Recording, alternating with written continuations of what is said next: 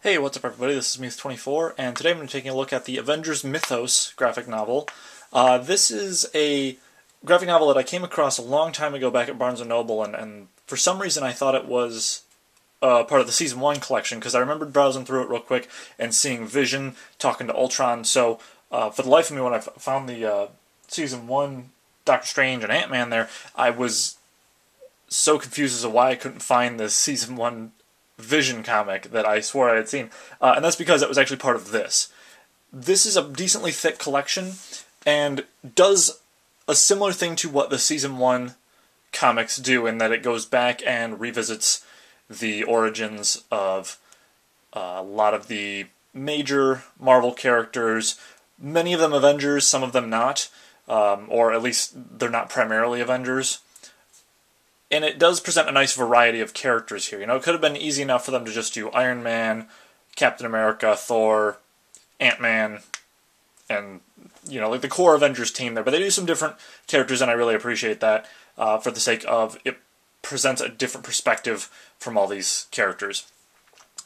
The comics that are collected in here, there's actually two of them that I believe were like one-shots that were done as part of a single thing, or were written by the same team, and then the rest of them are all a little bit different from those.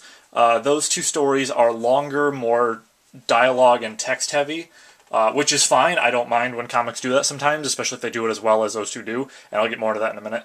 The rest of them are more of a sort of modern retelling of the characters' origins. Not that they pick them up from, you know, their Golden Age and Silver Age origins and plop them in the modern day as much as they did with the Ant-Man Season 1, but it's a case of where the dialogue and the art has been significantly updated to make it sound and look less archaic, for lack of a better term.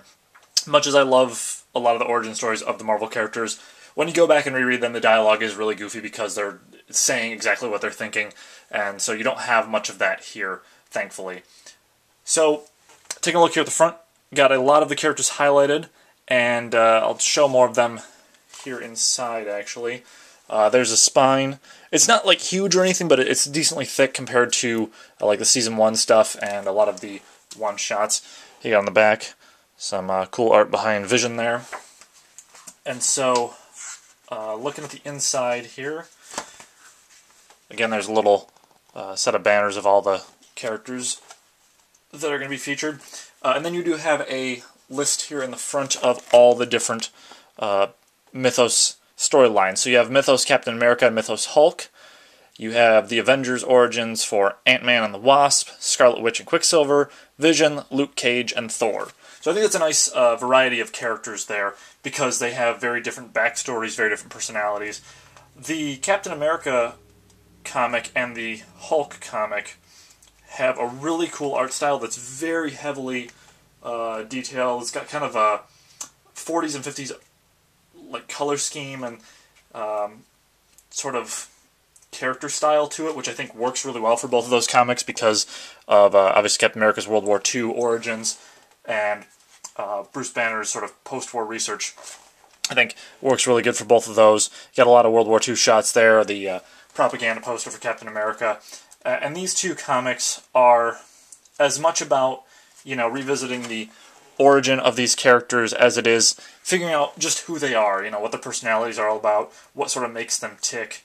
And I think it's really fun to sort of jump into the head of Steve Rogers and of Bruce Banner here. And if I'm being completely honest, Hulk's never really been my favorite of the Avengers, or my favorite Marvel character, but I think they handle him very well here.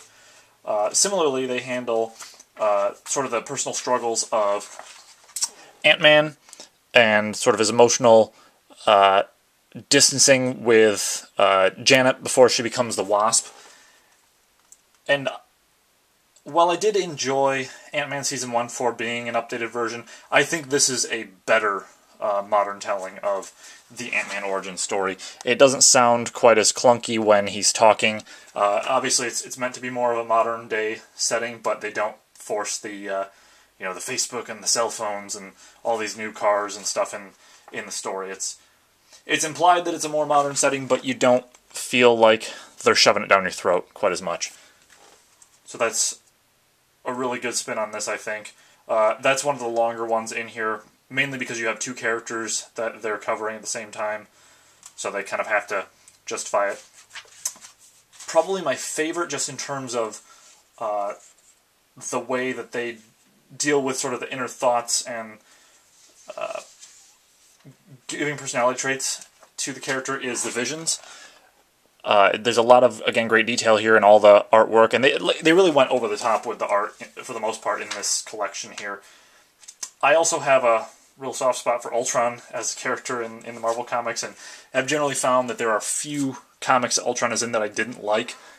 And so it's really cool to see, for this character, him painted as a villain, as a machine of destruction at the outset, and then sort of questioning his own being after he attacks the Avengers, and trying to find an identity for himself.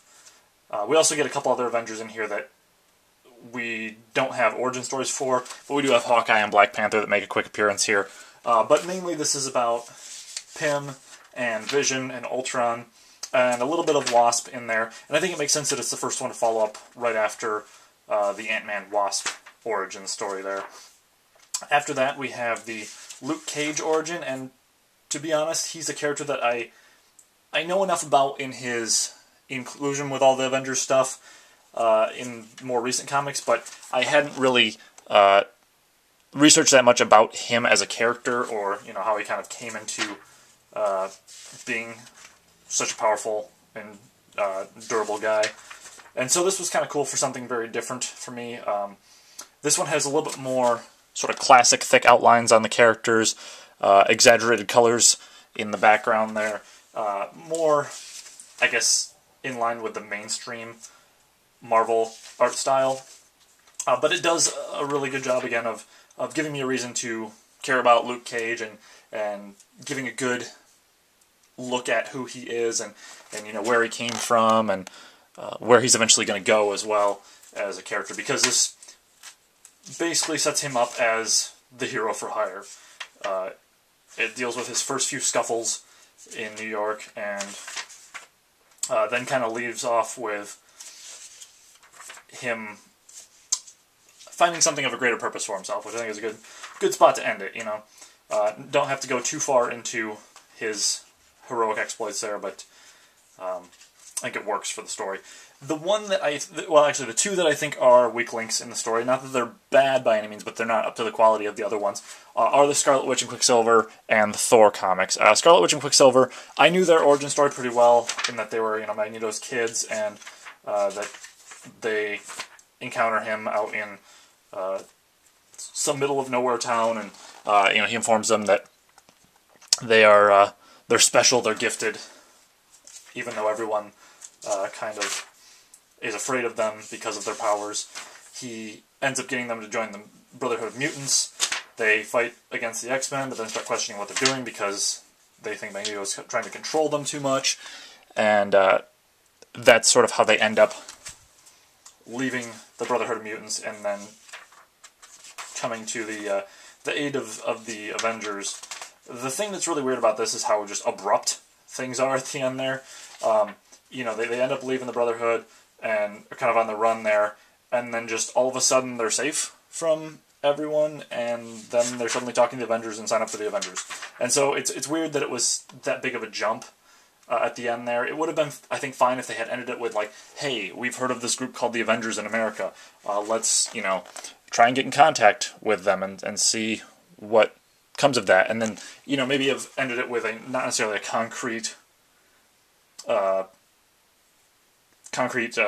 addition of them as new team members, but the fact that it's just something like, yeah, great, we're all hunky-dory with each other, that seemed a little bit much. The Thor storyline, I think, is a little bit better than Quicksilver and Scarlet Witch's. It's just that Thor's really never been my favorite of the Marvel characters, and there's a lot of the mythos and lore of Asgard that's going on here that they don't cover real in-depth. They mention a bunch of other artifacts and a bunch of other characters in here that, if you're not familiar with the greater story of Thor, is going to kind of go over your head. And while I know some of it, a lot of it was just sort of jargon they're throwing at me. The Forging of Mjolnir was cool, and I think is an important point that they would have, they were smart to put in there. And seeing Thor grow up a little bit here, and sort of his self-justification for bringing the hammer out to battle, I think works all right. It's just that I wish they would have done more with him as a character and more with his relation to Odin and to Loki. They cover it enough, but it's not enough that gives me a reason to feel like he's a hero that I should invest in, like he's a hero that I should feel like, yeah, I'm rooting for this guy. It's just sort of like, oh yeah, Thor's a guy with a hammer and muscles, and he's a god, but that's, it's cool, but it's not anything that was like, wow, this is really compelling. They do a quick little play-by-play here of a bunch of the beasties and other gods that he would fight in his day before he was banished to Earth, and that kickstarts the whole Thor storyline that most people know. Again, the ending is really abrupt, like with the Quicksilver and Scarlet Witch. It just sort of jumps to him being like, oh, he's been without his hammer forever, and then suddenly this average-looking dude comes and picks up the hammer, and then he's Thor again. So it was a little clunky there at the end, I think. But, I think these are, by and large, a really good set of retold stories from the Marvel Universe. And if you're looking at getting something like this or Season 1, I'd recommend this over the Season 1 issues as a collective. That said, there are certain characters they don't cover in this that they do cover in Season 1 that I'm not that I'm not familiar with the characters, but I'm not familiar with the Season 1 tellings. Those being Fantastic Four, Iron Man, Wolverine, Spider-Man, and there is one of like the forming of the Avengers. There might be a couple others that I'm not thinking of. Obviously, I have Doctor Strange one, and that's not included in here. But if you're looking for something that's like a telling of a nice variety of characters, or you're looking for some really cool art style and some more dialogue-heavy comics, I think this is a good option, especially for someone maybe not as well acquainted with all of the Avengers characters. The one thing that I would keep in mind, though, with this is that it is a T+ rated comic, whereas most of the Season 1 comics, I believe, are sort of the all audiences rating. There's a little bit more, not real vulgar dialogue in here, but a little bit more adult dialogue, and the storylines are written in a way that is intended for a little bit older readers, 13, 14 on up, I think, is kind of the range that you're looking at for this series. But yeah, I really enjoyed this. I think it was a good way to sort of get my feet wet with Luke Cage and revisit the Ant-Man and Wasp storyline, because like I said, I think that one's a lot better than the Season 1 version of the Ant-Man story, and I really enjoyed Vision. So on the whole, I would really recommend this if you're looking for a sort of origin stories collection. But that pretty much wraps up this review, and with that, I will see you guys next time.